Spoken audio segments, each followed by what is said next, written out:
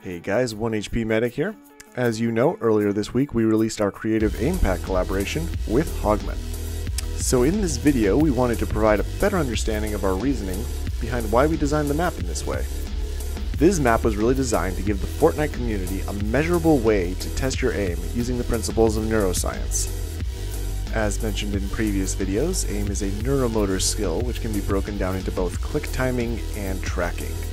Other key modifiers of those skills include vertical, horizontal, static, and dynamic components, as well as some others. The 6 scenarios we included in this map are what we thought were the most important skills to measure your aiming ability with.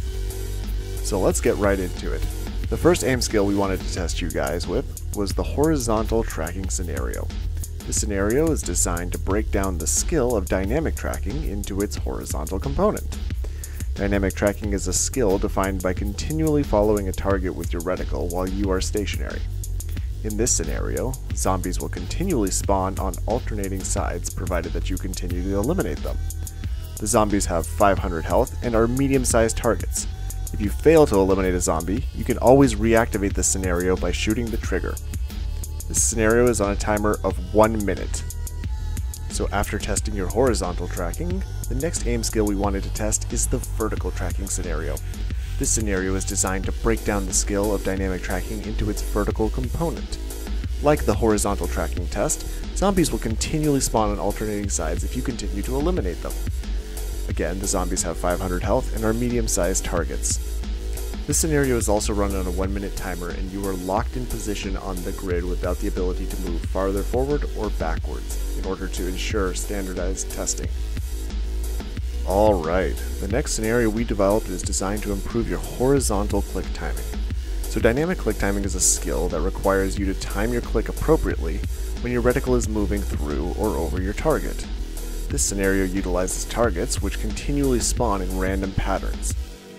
We decided to use the dual pistols for this scenario due to the high rate of fire on the gun without allowing for a fully automatic firing pattern. Like all the other scenarios on this map, this trial lasts for 1 minute. And up next we have vertical click timing. Because our brains break down aiming into horizontal and vertical components, it is important to train both. So much like the horizontal click timing scenario, this scenario challenges your vertical dynamic click timing and is unique to this assessment map.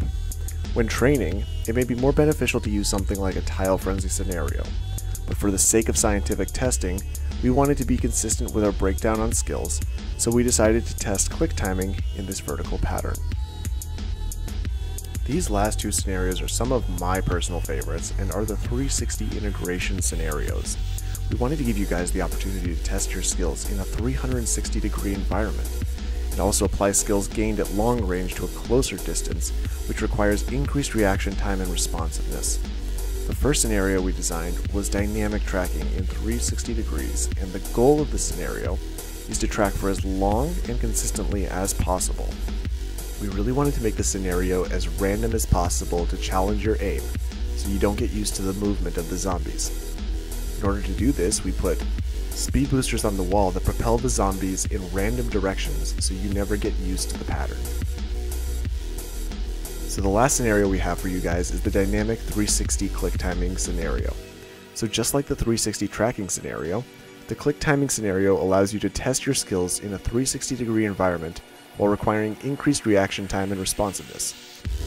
The cool thing about these last 2 tests is that they may give you a better idea of what your aim skills will be like when translated to the in-game environment compared to the standalone skill tests. So just to recap everything that we talked about so far, this map is designed for testing yourself before training, so you have a baseline understanding of where you stand as far as aim skill goes. You should utilize this map once a week to retest yourself and see if you are making progress with your aim training. This is not a map that you should be necessarily grinding to get better. We recommend utilizing the training map we designed with Hogman for that purpose. When you guys test yourself with this map, make sure that you're recording your scores either on your own spreadsheet or in the spreadsheet that can be found in the map or in the description of this video. Tracking your progress consistently is the key to success in developing any skill. Learning how to aim better is no different than learning how to ride a bike or throw a ball or do a squat. All require consistent practice and feedback from outside sources. This tool can help you achieve your goals by giving you that feedback and benchmarking your progress as you go along. We really hope you guys enjoyed this video, and I really look forward to seeing how people are progressing with their aim. Feel free to post your scores on Twitter and tag the 1HP team.